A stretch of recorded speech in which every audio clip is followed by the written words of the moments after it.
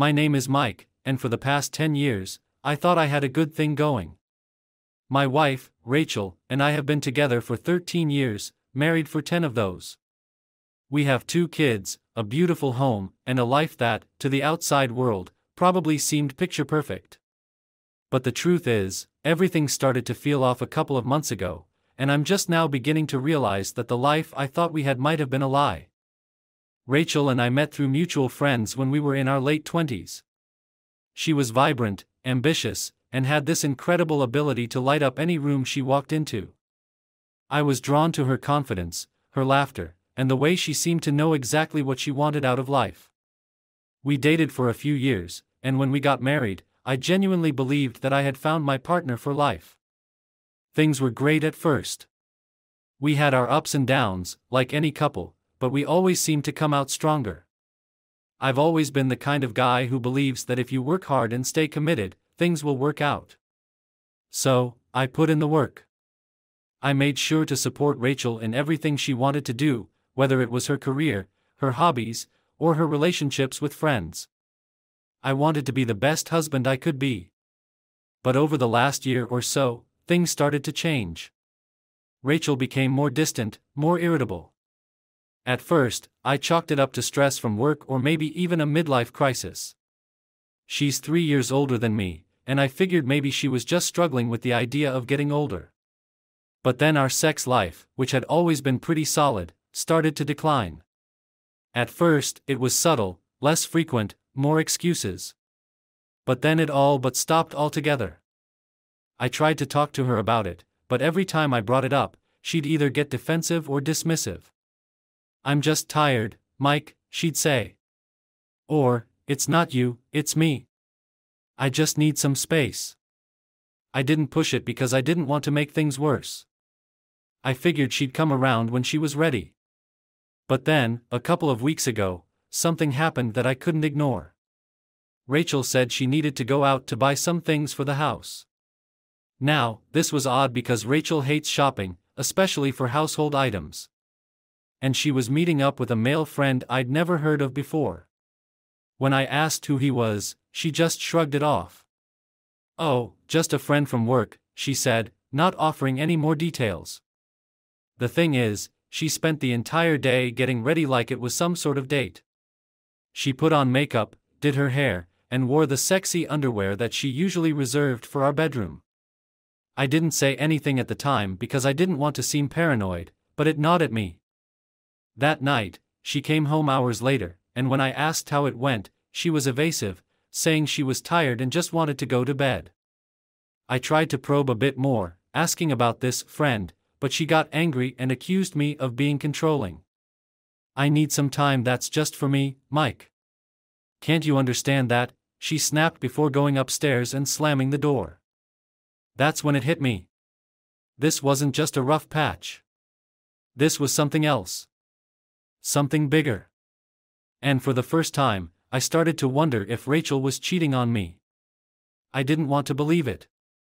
I didn't want to be that guy who jumped to conclusions, but the signs were becoming too hard to ignore. The next day, I went through our bedroom while she was out, looking for anything that might give me a clue as to what was going on. I'm not proud of it, but I was desperate. I found her phone hidden in her nightstand drawer, something she'd never done before. My heart pounded as I opened it up and started scrolling through her messages. There it was. His name popped up again and again in her texts. I knew the name because she'd mentioned him before, always casually, always in the context of work. But now I realized that he was more than just a colleague. The messages were flirtatious, intimate, and there were even a few that made my stomach turn. It was clear that whatever was happening between them wasn't innocent. I put the phone down, my hands shaking. My world was crashing down around me, and I didn't know what to do.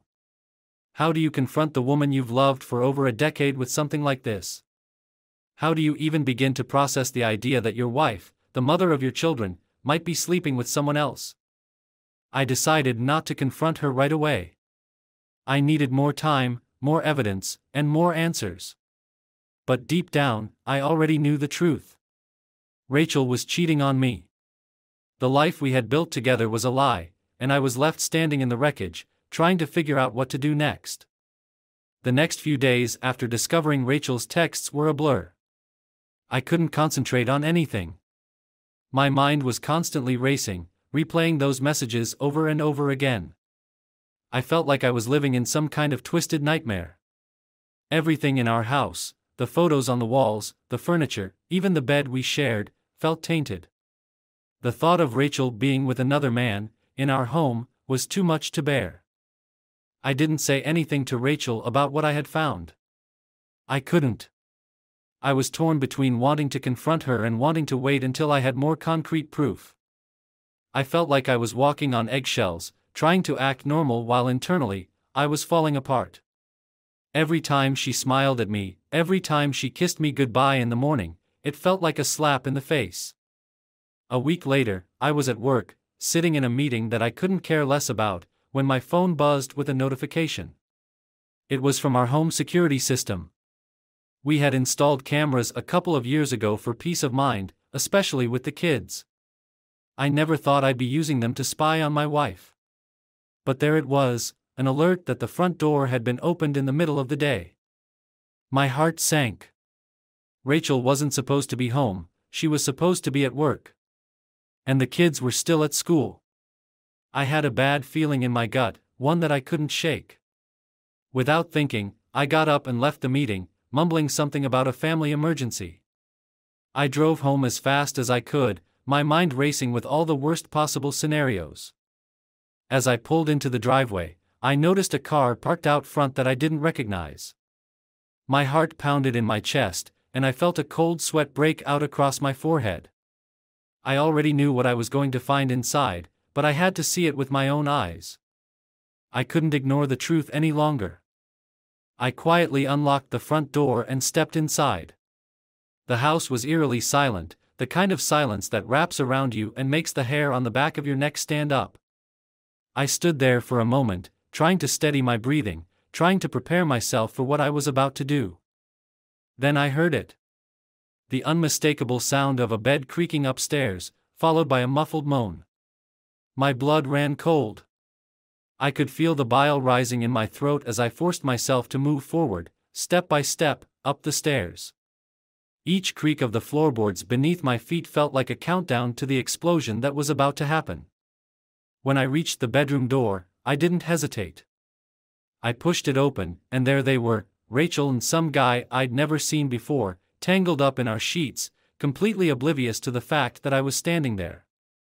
The room smelled of sweat and sex, and the sight of them together was like a punch to the gut. For a moment, everything went still. They didn't even notice me at first, too wrapped up in each other. Then Rachel looked up, and the color drained from her face. She pushed the guy off her, scrambling to cover herself with the sheets, but it was too late. The damage was done. "What the fuck is this, Rachel?" My voice was barely recognizable, raw and shaking with anger. I couldn't control it. The rage, the betrayal, it all came pouring out of me in that moment. The guy, tall, muscular, probably younger than me, jumped out of the bed and grabbed his clothes. He looked at me with wide eyes, clearly terrified. "I'm sorry, man, I didn't know," he started, but I wasn't interested in hearing his excuses. "Get the fuck out of my house," I snarled, taking a step toward him. He didn't need to be told twice. He grabbed his clothes and bolted out of the room, practically tripping over himself in his haste to get away. I heard him stumble down the stairs and out the front door, slamming it behind him. Rachel was left sitting on the edge of the bed, clutching the sheets to her chest, tears streaming down her face. But I didn't feel sorry for her. I didn't feel anything except pure, unfiltered rage. "Mike, I'm so sorry," she sobbed, reaching out for me, but I recoiled like she was poison. "Please, let me explain." "Explain?" I spat, unable to believe what I was hearing. "Explain what, Rachel? That you've been fucking some random guy in our bed while I'm out working to support this family? That's what you want to explain?" She broke down into hysterical sobs, but it did nothing to soften the fury inside me. I felt like I was about to explode, my fists clenching and unclenching at my sides. Part of me wanted to scream, to break something, but another part of me was too numb to do anything except stand there, staring at the woman I had once loved, who had just shattered my world. I never wanted you to find out like this, she managed to choke out between sobs, her words barely coherent. It wasn't supposed to be like this. Wasn't supposed to be like this? I repeated, incredulous. Rachel, what the hell does that even mean? You're married. We have kids. How could you do this? She didn't have an answer. She just kept crying, her shoulders shaking, her face buried in her hands. I felt disgusted, by her, by the situation, by everything. I couldn't stand to be in the same room with her anymore. I turned and walked out, slamming the bedroom door behind me. I went downstairs, trying to process what had just happened, but my mind was a whirlwind of thoughts and emotions. How long had this been going on? How many times had she brought him into our home, into our bed? And how had I been so blind, so stupid, not to see it? I needed air. I needed to get out of there before I did something I might regret. So I grabbed my keys and walked out the front door, slamming it behind me. I didn't know where I was going, but I knew I couldn't stay there, not with her, not after what I had just seen. As I drove aimlessly through the streets, the image of Rachel with that guy kept replaying in my mind. I felt like my entire life had just been turned upside down, and I had no idea how to fix it. All I knew was that everything had changed in that moment, and nothing would ever be the same again. I don't remember much of the drive, just that I ended up at some random park on the outskirts of town. I parked the car and just sat there, staring blankly out the windshield. My mind was racing, but at the same time, I felt completely numb. The reality of what I had just witnessed hadn't fully sunk in yet. I must have sat there for over an hour, trying to wrap my head around everything. The more I thought about it, the angrier I got. I had been blindsided, completely and utterly betrayed by the one person I thought I could trust above all else. And for what? Some cheap thrill with a guy who probably didn't even care about her? The anger kept building until it felt like it was going to consume me. I slammed my fists against the steering wheel, the pain in my knuckles a small relief compared to the storm raging inside me. I had to confront Rachel, had to demand answers, but I knew that if I went back to the house right then, I'd lose it. I needed to calm down, to get control of myself, but how the hell do you calm down after finding your wife in bed with another man? Eventually, I drove back home. I had no idea what I was going to say or do, but I knew that hiding out in a park wasn't going to solve anything. As I pulled into the driveway, I noticed the guy's car was gone, and the house was quiet again. That only fueled my anger. He had escaped, and now it was just me and Rachel, left to pick up the pieces of whatever the hell our marriage had become. I walked inside, and there she was, sitting on the couch in the living room. Her eyes were red and puffy from crying, and she looked completely drained, but I didn't care. The sight of her just sitting there, like she hadn't just destroyed our life, made my blood boil. She looked up as I entered, her expression a mix of fear and guilt. "Mike, please, can we just talk?" Her voice was shaky, but I wasn't interested in hearing her excuses. "Talk?" I snapped, barely able to keep my voice steady. "Talk about what, Rachel? About how you've been fucking some random guy in our bed? How long has this been going on? How many times have you done this?" She flinched at my words, fresh tears welling up in her eyes.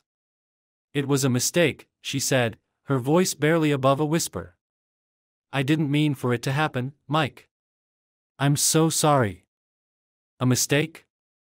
I laughed bitterly. "This wasn't a mistake, Rachel. A mistake is forgetting to pick up milk on the way home. What you did was a choice, a deliberate, conscious choice to betray me, to betray our family. How could you?" She started sobbing again, but I wasn't moved. I felt like I was standing outside of myself, watching this whole thing unfold like it was happening to someone else. It was surreal, like I was trapped in a nightmare that I couldn't wake up from. "I didn't want this to happen," she cried, her hands trembling as she wiped at her tears. "I don't know what I was thinking. I've been so lonely, Mike. You're always at work, always busy, and I. Don't you dare blame this on me. I roared, cutting her off. You think I work because I want to be away from you? From our kids? I work to support this family, to give us a good life.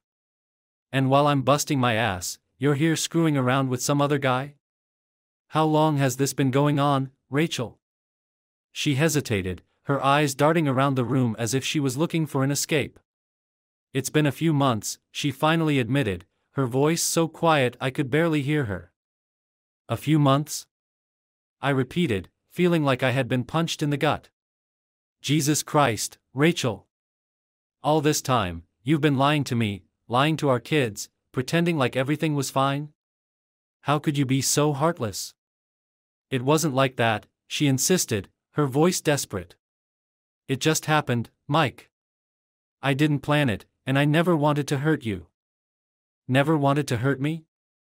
I echoed, incredulous. What the hell did you think was going to happen when I found out? Did you think I'd just shrug it off, that I'd be okay with this? She shook her head, her tears falling freely now. No, I don't know. I wasn't thinking. I was just so lonely, Mike. We haven't been connecting, and I felt like you didn't love me anymore. So you went out and found someone else to fuck? I snapped, my anger flaring up again. You think that's the solution to our problems? Instead of talking to me, instead of working on our marriage, you just go out and cheat? Rachel's sobs grew louder, but I didn't care. I was too angry, too hurt, to feel any sympathy for her. She had done this, she had destroyed our marriage, not me. And now she was sitting there, crying and trying to make herself out to be the victim. You've been cheating on me for months, Rachel. Months. I yelled, pacing back and forth in the living room, trying to burn off the rage that was threatening to consume me. And what about the kids? What the hell would they think if they knew what you've been doing? Please, Mike, don't tell them, she begged, her voice breaking. They don't need to know. We can work through this, we can fix this. Fix this? I interrupted, stopping in my tracks to glare at her. How the hell are we supposed to fix this, Rachel? You've destroyed any trust one had in you. How do we come back from that? She didn't have an answer. She just sat there, crying, as if her tears would somehow make this all go away. But it wouldn't. Nothing she could say or do would ever make this right. I felt like I was drowning in a sea of emotions, anger, betrayal, heartbreak. I didn't know what to do, how to move forward.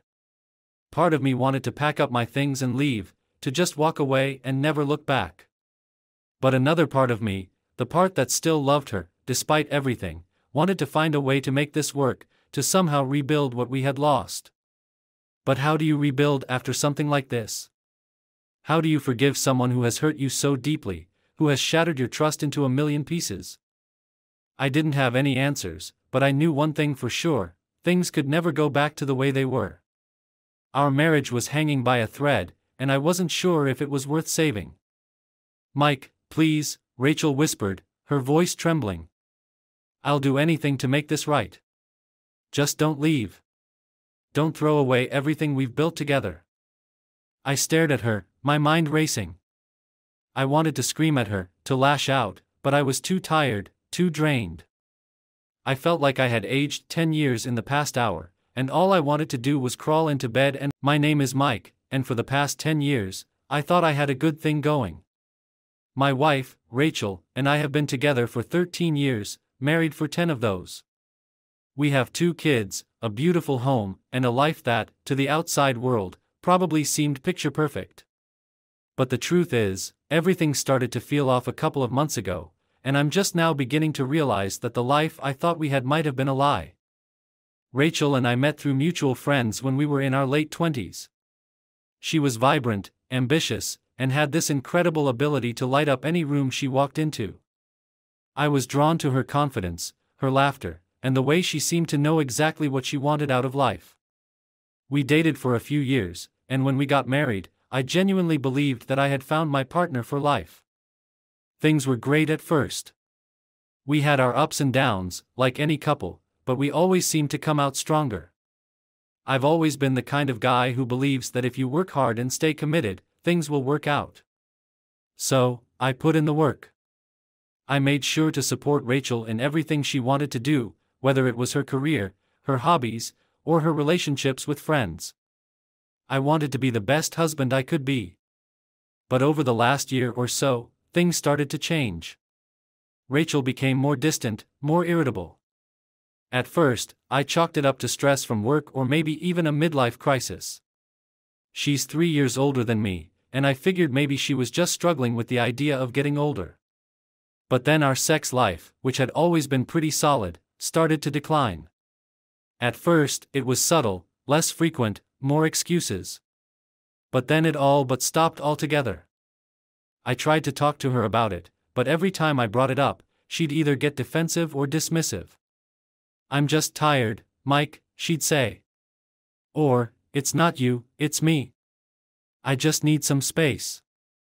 I didn't push it because I didn't want to make things worse. I figured she'd come around when she was ready.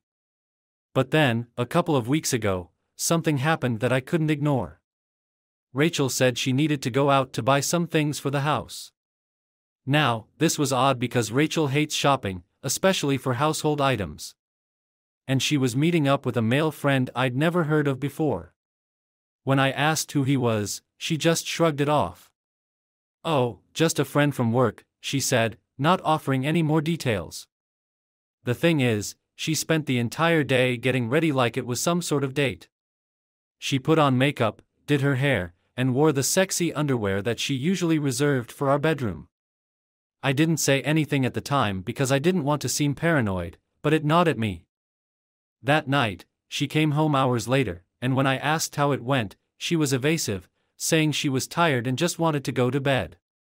I tried to probe a bit more, asking about this friend, but she got angry and accused me of being controlling. "I need some time that's just for me, Mike. Can't you understand that?" she snapped before going upstairs and slamming the door. That's when it hit me. This wasn't just a rough patch. This was something else. Something bigger. And for the first time, I started to wonder if Rachel was cheating on me. I didn't want to believe it. I didn't want to be that guy who jumped to conclusions, but the signs were becoming too hard to ignore. The next day, I went through our bedroom while she was out, looking for anything that might give me a clue as to what was going on. I'm not proud of it, but I was desperate. I found her phone hidden in her nightstand drawer, something she'd never done before. My heart pounded as I opened it up and started scrolling through her messages. There it was. His name popped up again and again in her texts. I knew the name because she'd mentioned him before, always casually, always in the context of work. But now I realized that he was more than just a colleague. The messages were flirtatious, intimate, and there were even a few that made my stomach turn. It was clear that whatever was happening between them wasn't innocent. I put the phone down, my hands shaking. My world was crashing down around me, and I didn't know what to do. How do you confront the woman you've loved for over a decade with something like this? How do you even begin to process the idea that your wife, the mother of your children, might be sleeping with someone else? I decided not to confront her right away. I needed more time, more evidence, and more answers. But deep down, I already knew the truth. Rachel was cheating on me. The life we had built together was a lie, and I was left standing in the wreckage, trying to figure out what to do next. The next few days after discovering Rachel's texts were a blur. I couldn't concentrate on anything. My mind was constantly racing, replaying those messages over and over again. I felt like I was living in some kind of twisted nightmare. Everything in our house, the photos on the walls, the furniture, even the bed we shared, felt tainted. The thought of Rachel being with another man, in our home, was too much to bear. I didn't say anything to Rachel about what I had found. I couldn't. I was torn between wanting to confront her and wanting to wait until I had more concrete proof. I felt like I was walking on eggshells, trying to act normal while internally, I was falling apart. Every time she smiled at me, every time she kissed me goodbye in the morning, it felt like a slap in the face. A week later, I was at work, sitting in a meeting that I couldn't care less about, when my phone buzzed with a notification. It was from our home security system. We had installed cameras a couple of years ago for peace of mind, especially with the kids. I never thought I'd be using them to spy on my wife. But there it was, an alert that the front door had been opened in the middle of the day. My heart sank. Rachel wasn't supposed to be home, she was supposed to be at work. And the kids were still at school. I had a bad feeling in my gut, one that I couldn't shake. Without thinking, I got up and left the meeting, mumbling something about a family emergency.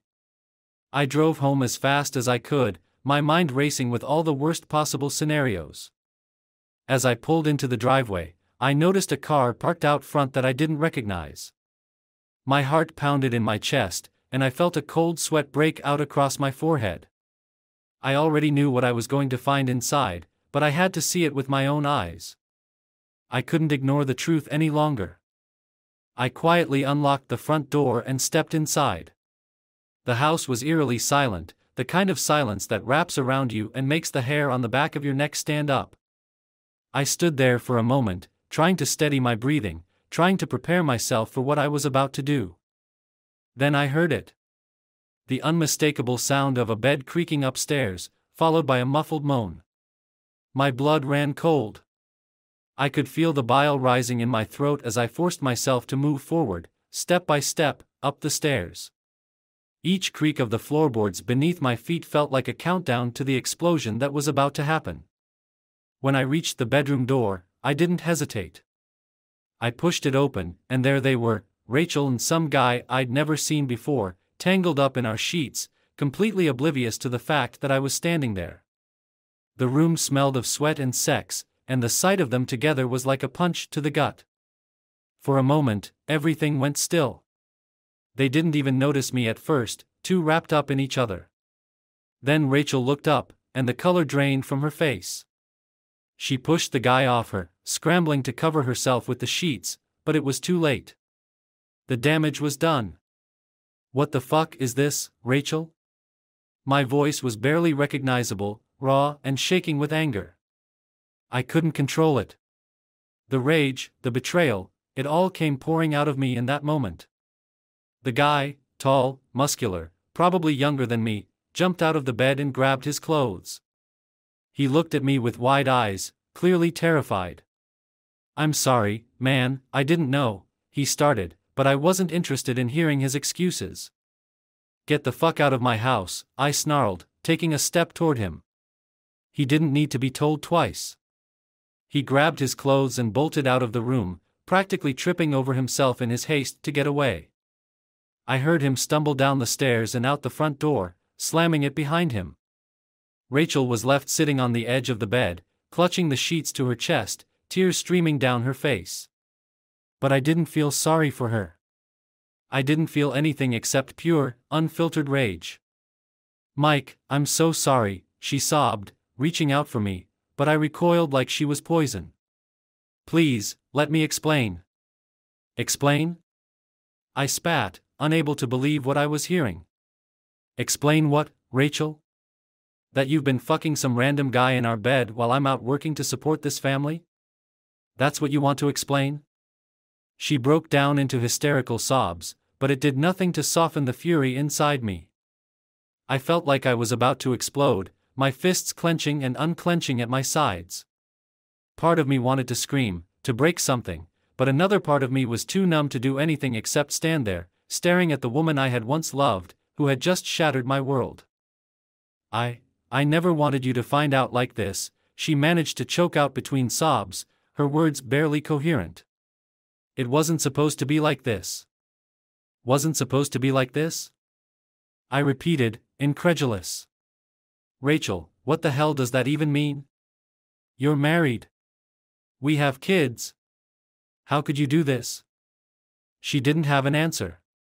She just kept crying, her shoulders shaking, her face buried in her hands. I felt disgusted, by her, by the situation, by everything. I couldn't stand to be in the same room with her anymore. I turned and walked out, slamming the bedroom door behind me. I went downstairs, trying to process what had just happened, but my mind was a whirlwind of thoughts and emotions. How long had this been going on? How many times had she brought him into our home, into our bed? And how had I been so blind, so stupid, not to see it? I needed air. I needed to get out of there before I did something I might regret.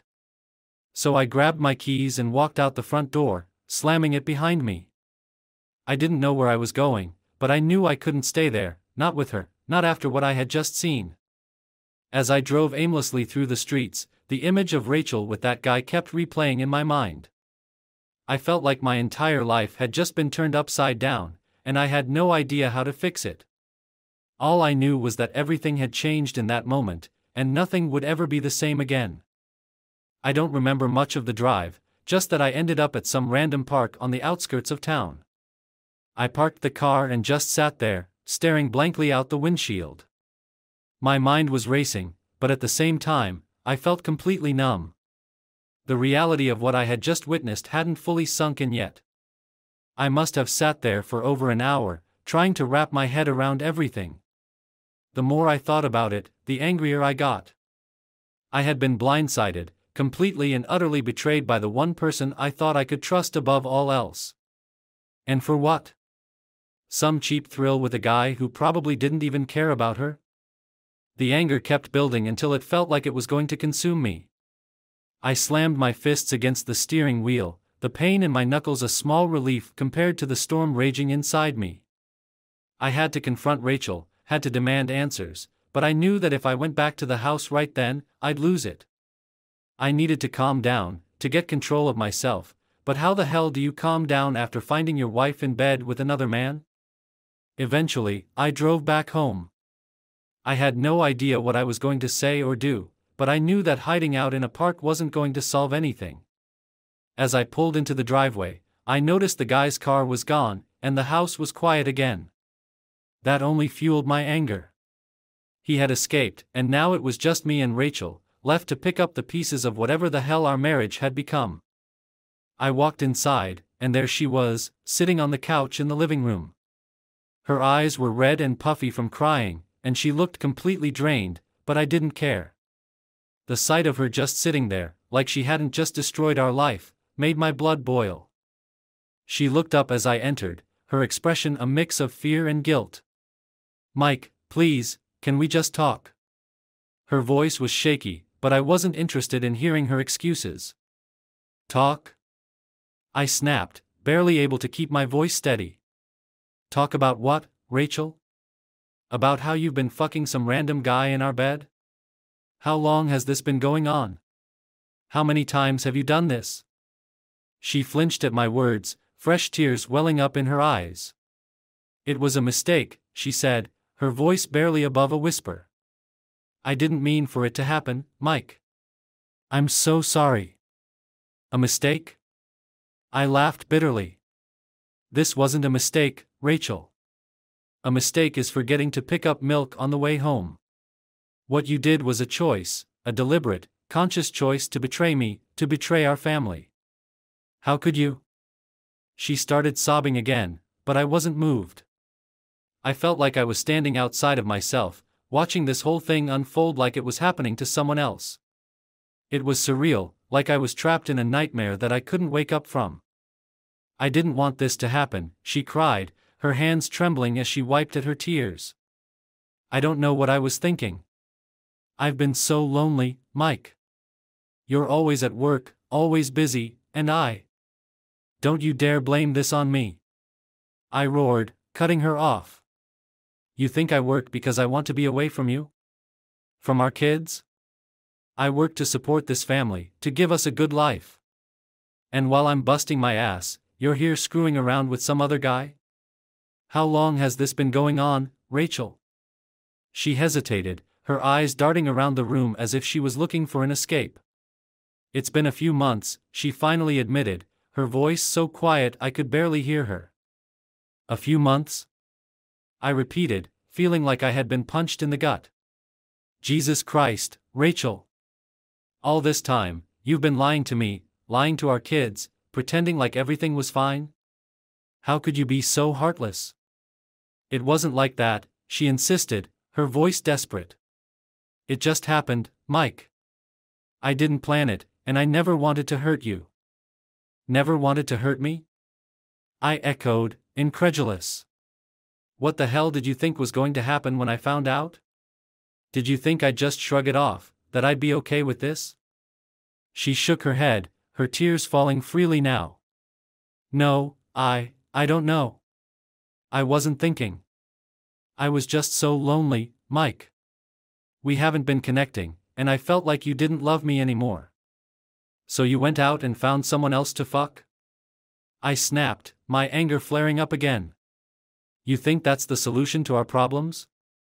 Instead of talking to me, instead of working on our marriage, you just go out and cheat?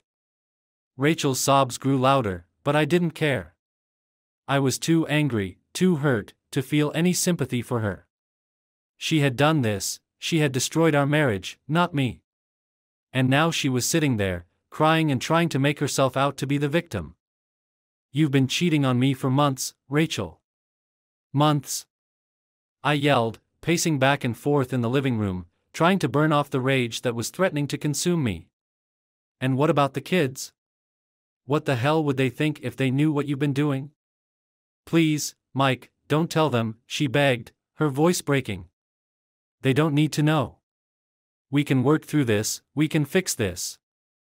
Fix this? I interrupted, stopping in my tracks to glare at her. How the hell are we supposed to fix this, Rachel? You've destroyed any trust one had in you. How do we come back from that? She didn't have an answer. She just sat there, crying, as if her tears would somehow make this all go away. But it wouldn't. Nothing she could say or do would ever make this right. I felt like I was drowning in a sea of emotions, anger, betrayal, heartbreak. I didn't know what to do, how to move forward. Part of me wanted to pack up my things and leave, to just walk away and never look back. But another part of me, the part that still loved her, despite everything, wanted to find a way to make this work, to somehow rebuild what we had lost. But how do you rebuild after something like this? How do you forgive someone who has hurt you so deeply, who has shattered your trust into a million pieces? I didn't have any answers, but I knew one thing for sure, things could never go back to the way they were. Our marriage was hanging by a thread, and I wasn't sure if it was worth saving. Mike, please, Rachel whispered, her voice trembling. I'll do anything to make this right. Just don't leave. Don't throw away everything we've built together. I stared at her, my mind racing. I wanted to scream at her, to lash out, but I was too tired, too drained. I felt like I had aged 10 years in the past hour, and all I wanted to do was crawl into bed and forget this had ever happened. I don't know if I can do this, Rachel, I finally said, my voice hollow. I don't know if I can ever trust you again. She reached out for me, her eyes pleading, but I took a step back. I couldn't bear to be near her right now, not after everything I had just seen and heard. Mike, please, she begged, her voice breaking. I love you. I don't want to lose you. Then you should have thought of that before you fucked another man in our bed, I replied coldly, turning away from her. I walked out of the room, out of the house, needing to get as far away from her as possible. The cool evening air hit me like a slap to the face, but it did nothing to clear my mind.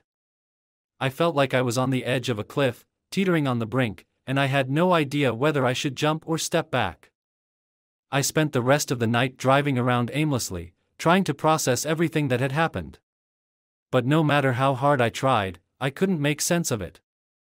I couldn't understand how the woman I had loved for so long could betray me like this. By the time I finally made it back home, it was late. The house was dark, and Rachel was already in bed. I didn't go to our bedroom. Instead, I grabbed a blanket and crashed on the couch, staring up at the ceiling and wondering how the hell I was going to get through this. As I lay there, the events of the day playing over and over in my mind, I knew that our marriage would never be the same again. The trust was gone, shattered beyond repair, and all that was left was the question of what to do next. I had no idea where we would go from here, but one thing was certain: the road ahead was going to be long and painful, and I wasn't sure if I had the strength to walk it. The next morning, I woke up on the couch, my body aching from the uncomfortable position I had slept in. The events of the previous day came crashing back into my mind, and for a moment, I wished I could just close my eyes and make it all disappear. But there was no escaping it. Rachel's betrayal was real, and I had to face it head-on. The house was quiet, almost eerily so. I glanced at the clock on the wall. It was still early, and the kids hadn't woken up yet. Part of me wanted to avoid Rachel altogether, to not even look at her, but I knew I couldn't hide from this forever. I needed to make a decision about what to do next.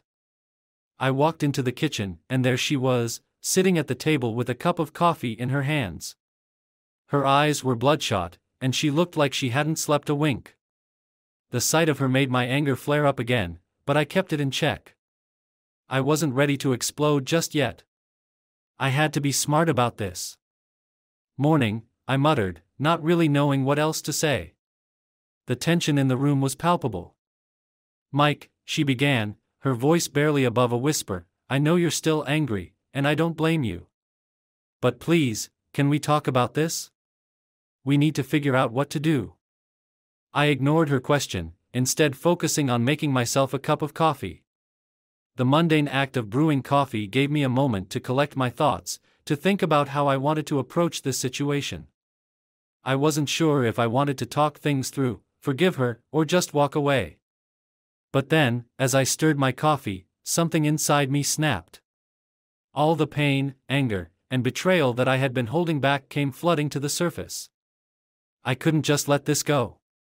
I couldn't just sit down and have a civil conversation with the woman who had torn my heart out. I turned to face her, my jaw clenched. "You want to talk, Rachel? Fine, let's talk. But first, tell me this: how many times did you fuck him in our bed? How many times did you let him touch you while I was out working, providing for this family?" Her face crumpled, and she began to sob again, but I didn't care. I was done with her tears. I wanted answers, and I wanted her to feel a fraction of the pain she had caused me. "Mike, please," she choked out, "I already told you, it was a mistake. I didn't mean for any of this to happen." "A mistake?" I repeated, my voice laced with venom. "You've been fucking him for months, Rachel. That's not a mistake, that's a goddamn affair." She didn't have a response. She just sat there, crying, and it made me sick to my stomach. I couldn't stand the sight of her, but at the same time, I couldn't tear my eyes away. How could she have done this to us? How could she have done this to me? I needed to hurt her. I needed her to feel the same devastation that I was feeling. And that's when the idea hit me: if she was willing to throw away our marriage for some cheap thrill, then maybe it was time for her to see what it felt like to be on the other side. I walked over to the table and leaned down, getting in her face. "You want to know what's going to happen now, Rachel?" I said, my voice low and dangerous. "I'm going to make sure you regret every single second you spent with that piece of shit. You think you can just fuck around and everything will be fine? You've got another thing coming." Her eyes widened in fear, and she shook her head. "Mike, no, please, don't do anything rash. We can work through this. I'll do anything." "Anything?" I scoffed. "It's too late for that, Rachel. The damage is done. But don't worry, I'm not going to hurt you. No, that would be too easy. I'm going to make sure you suffer in ways you can't even imagine." She looked genuinely terrified now, but I was past the point of caring. I wanted her to feel the full weight of her betrayal, to understand that there were consequences for her actions. "You want to know what it's like to be betrayed?" I continued, my voice cold and emotionless. "Fine. Let's play that game." I turned and walked out of the kitchen, my mind racing with plans. If she thought she could destroy our marriage and get away with it, she was dead wrong. I was going to make sure she paid for what she had done, and I wasn't going to let her off easy. First things first, I needed to figure out how to hit her where it hurt the most. And what better way than to go after the life she loved so much, the perfect little life she had built for herself, with her job, her friends, her reputation. I was going to take it all away from her, piece by piece, until there was nothing left. Later that day, while the kids were still at school, I decided to start with the one thing I knew would devastate her the most, her social circle. Rachel was the kind of woman who thrived on being liked, who cared deeply about what other people thought of her. She had a close-knit group of friends, and they were all about appearances. The perfect wife, the perfect mother, the perfect life. But what would happen if they knew the truth? If they knew that Rachel wasn't as perfect as she pretended to be? I pulled out my phone and started texting her friends, one by one. I didn't care if it was petty or vindictive. I was beyond that now. I wanted to ruin her, to make her feel as small and worthless as she had made me feel. Hey, just thought you should know, Rachel's been cheating on me for months. Found out yesterday. Not sure what I'm going to do yet, but I thought her friends should know the truth. Thanks. The messages went out, and within minutes, my phone started blowing up with responses. Some were shocked, others tried to offer sympathy, but all of them were outraged. Rachel had built her entire identity around being the perfect wife and mother, and now that image was shattered. I knew it would only be a matter of time before the rumors spread like wildfire, and Rachel's carefully crafted life would come crumbling down around her. But that was only the beginning. I wasn't done yet. Next, I decided to hit her where it would hurt financially. Rachel was the primary breadwinner in our family, and she took great pride in her job. She loved being successful, being the one who brought home the bigger paycheck. But how would she feel if she suddenly found herself unemployed? If the job she loved so much was ripped away from her? I knew exactly how to make that happen. Rachel's company had a strict code of conduct, and they took workplace relationships very seriously. If they found out that she had been having an affair with someone she worked with, they wouldn't hesitate to fire her. It was a risky move, but I was past the point of caring about the consequences. I found the email address for her HR department and composed a short, anonymous message. Dear HR, I wanted to bring to your attention a situation that I believe violates company policy. One of your employees, Rachel, last name, has been engaging in an extramarital affair with a colleague. This has been going on for several months, and I believe it is affecting her work and the work environment. I thought it was important for you to know. Best regards, a concerned party. I hit send and leaned back in my chair, feeling a twisted sense of satisfaction. I didn't know if it would work, but at this point, I didn't care. The seeds of chaos had been planted, and now all I had to do was sit back and watch as her life unraveled. When the kids got home from school, I put on a smile and acted like everything was normal. I didn't want them to suspect anything, at least not yet. But every time I looked at Rachel, I felt a surge of anger and disgust. I couldn't believe that this was the woman I had married, the woman I had trusted with my heart. Over the next few days, I watched as my plan began to take effect. Rachel started getting calls and texts from her friends, and I could see the panic in her eyes as she tried to do damage control. But the more she tried to explain herself, the worse it got.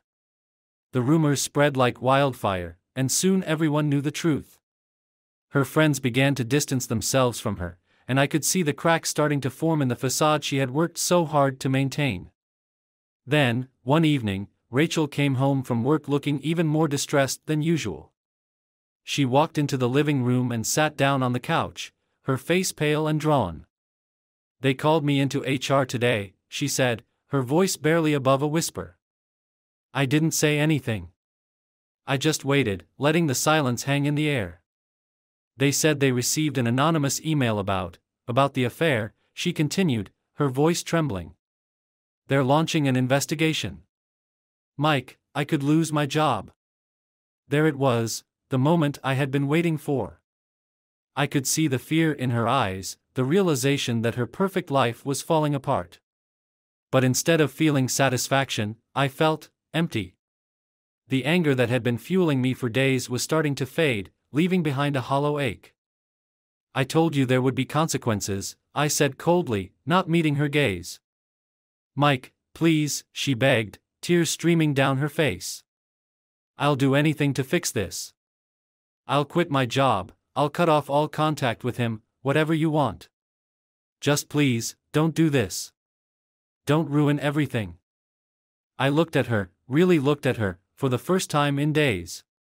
She was a wreck, her eyes red and swollen, her hair disheveled, her face pale and drawn.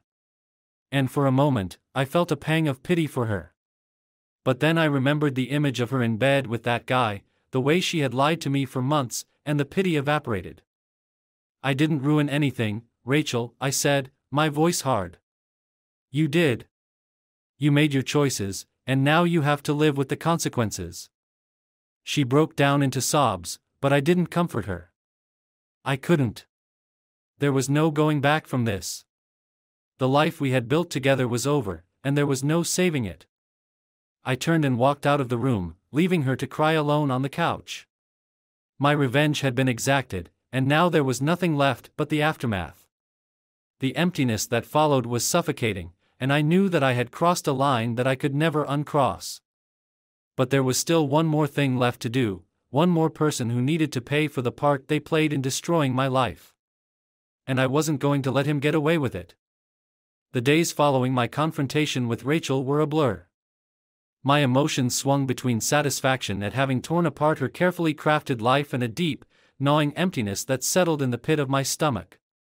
The house was a tense, silent battlefield, with Rachel walking on eggshells around me, desperately trying to avoid further confrontation. But every time I looked at her, all I could see was the betrayal, the lies, and the image of her with that other man in our bed. I knew that getting back at Rachel wasn't enough. There was still someone else who needed to pay, someone who had the audacity to step into my life and take what wasn't his. The anger I felt toward him was a different kind of rage, cold, calculated, and relentless. He had to know that there were consequences for his actions, that he couldn't just walk away from this without suffering. I didn't know much about him, but I had managed to piece together a few details from Rachel's phone before she caught on. His name was Greg, tall, muscular, and a decade younger than me. He was the kind of guy who probably thought he could do whatever he wanted without facing any repercussions. Well, he was about to learn just how wrong he was. I spent hours thinking about how to exact my revenge. I wasn't a violent man by nature, but the thought of him getting away with everything he'd done filled me with a burning need to make him suffer. I needed to find a way to hurt him in a way that would leave a lasting mark, something that would make him regret ever crossing paths with my wife. The more I thought about it, the clearer my plan became. Greg had invaded my life, so I was going to invade his. I was going to dismantle his world piece by piece, just like he had done to mine. And I knew exactly where to start. Greg was a personal trainer at a high-end gym in town, a place frequented by people who were serious about fitness and had the money to pay for it. I had never met him, but Rachel had mentioned the gym before, and I knew it was his main source of income. If I could find a way to take that away from him, to destroy his reputation, I knew it would hit him where it hurt the most. I started by doing some digging online. I found Greg's social media profiles easily enough, pictures of him flexing at the gym, hanging out with friends, and generally living the kind of life that only a young, single guy with no real responsibilities could enjoy. It made me sick to see how carefree he was, how completely oblivious he seemed to the destruction he had caused. I knew I couldn't go after him directly without risking legal trouble, but I didn't need to. All I needed to do was plant a few seeds of doubt, to make sure that his clients and colleagues started questioning his integrity. And with the power of the internet, that was easier than ever. I created a few fake accounts on social media, using them to spread rumors about Greg. I posted on local fitness forums, claiming that he had been involved in an affair with a married woman, Rachel, of course, and that he had been using his position at the gym to seduce vulnerable clients. I suggested that he had been unprofessional, that he had crossed lines that should never be crossed, and that people should think twice before trusting him with their fitness goals. The response was almost immediate. Within days, the rumors started to spread, and I could see the fallout beginning to take effect. Clients began to cancel their sessions with him, and the gym's management started to take notice. The gossip circulated among the gym goers, with more and more people questioning Greg's professionalism. I had struck the first blow, and it felt good, really good. But I wasn't done yet. I needed to hit him harder, to make sure that this wasn't just a minor inconvenience for him, but a full-blown disaster. I decided to take things a step further by digging into his past. I wasn't sure what I was looking for, but I was determined to find something, anything, that I could use against him. I spent hours combing through his online presence, looking for any slip-up, any hint of a scandal that I could exploit. And then I found it. Buried deep in the recesses of his social media history, I discovered a series of old posts from years ago, back when he was younger and more reckless. The posts were filled with crude jokes, inappropriate comments, and a few photos that were definitely not something you'd want your employer or clients to see. It was the kind of stuff that could easily be dismissed as youthful stupidity, but in the right context, it could be damning. I saved everything I found, screenshots, links, anything that could be used to ruin him. Then, I compiled it all into an anonymous email and sent it to the gym's management. I framed it as a concerned client who had come across these posts and was worried about the kind of person they were employing. I knew that in today's world, where reputations could be destroyed with a single tweet, this kind of information could be a death blow to Greg's career. The next day, I heard from a mutual acquaintance that Greg had been called into a meeting with the gym's management. They were investigating the claims, and there was a very real possibility that he could lose his job. The thought of him sitting in that office, sweating bullets as his bosses grilled him about his past, brought a grim smile to my face. But I wasn't done yet. I wanted to make sure that even if he managed to keep his job, his life would be a living hell. So, I started making anonymous phone calls to his clients, pretending to be someone who had been wronged by Greg. I told them that he had been involved in multiple affairs, that he had been unprofessional and manipulative, and that they should be careful about trusting him. It worked. More clients started to cancel their sessions, and word began to spread that Greg was not someone to be trusted. His reputation was in tatters, and it was only a matter of time before he would be forced to leave the gym in disgrace. But I didn't stop there. I knew where he lived, Rachel had mentioned it once in passing, and I decided to pay him a visit. I didn't plan on confronting him directly. No, I had something more subtle in mind. Late one night, after I was sure that the neighborhood was asleep, I drove over to his apartment. I parked a few blocks away and walked the rest of the distance, keeping to the shadows. When I reached his building, I found his car parked out front, a sleek, expensive vehicle that screamed, "I'm better than you." It was perfect. I had come prepared. In my pocket, I carried a small container of superglue, and I made sure to coat the keyhole of his car door with it, rendering it useless. I slashed his tires for good measure, making sure that he'd have a hell of a time getting to work the next day, if he even still had a job. But that wasn't the main event. I wanted to leave him a message, something that would make it clear that he wasn't untouchable, that he wasn't going to walk away from this unscathed. So, I pulled out a can of spray paint and, in big, bold letters, I wrote across the side of his car, "Homewrecker." It was crude, but it got the point across. I wanted him to wake up the next morning and see the consequences of his actions staring him in the face. I wanted him to feel the shame, the fear, the helplessness that I had felt when I found out what he had done with my wife. As I walked away from his apartment, I felt a sense of satisfaction that I hadn't felt in days. Greg's life was crumbling around him, just like mine had, and it was all because he couldn't keep his hands off another man's wife. He had taken something from me, and now I had taken something from him. The next day, I heard through the grapevine that Greg had been fired from the gym. The management had decided that the risks to their reputation were too great, and they didn't want to be associated with someone who had been involved in such a scandal.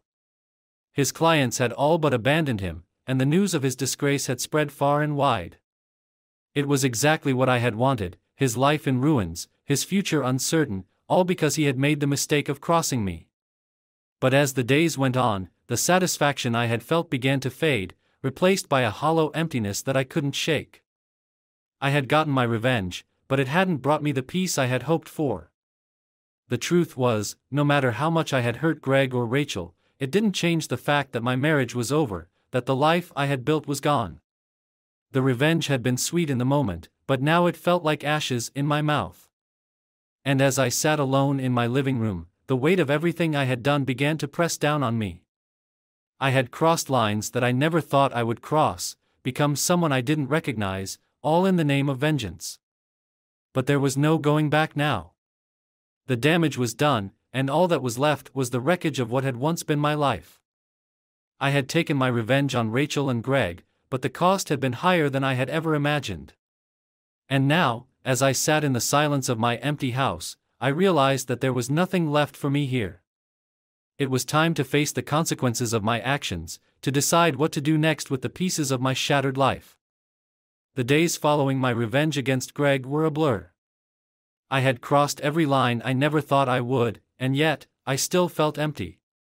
The satisfaction of watching Greg's life fall apart, of seeing Rachel's world crumble, had been fleeting. I had inflicted as much pain as I could, but nothing could undo the betrayal or heal the wounds that had been carved into my soul. The reality of what I had done, and what I had lost, began to settle in.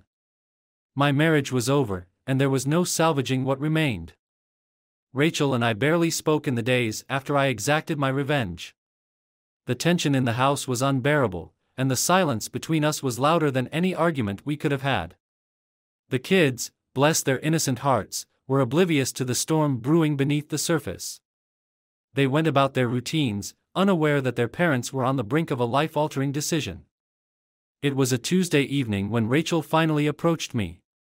The kids were in bed, and the house was quiet. I was sitting in the living room, nursing a glass of whiskey, trying to drown out the thoughts that wouldn't leave me alone.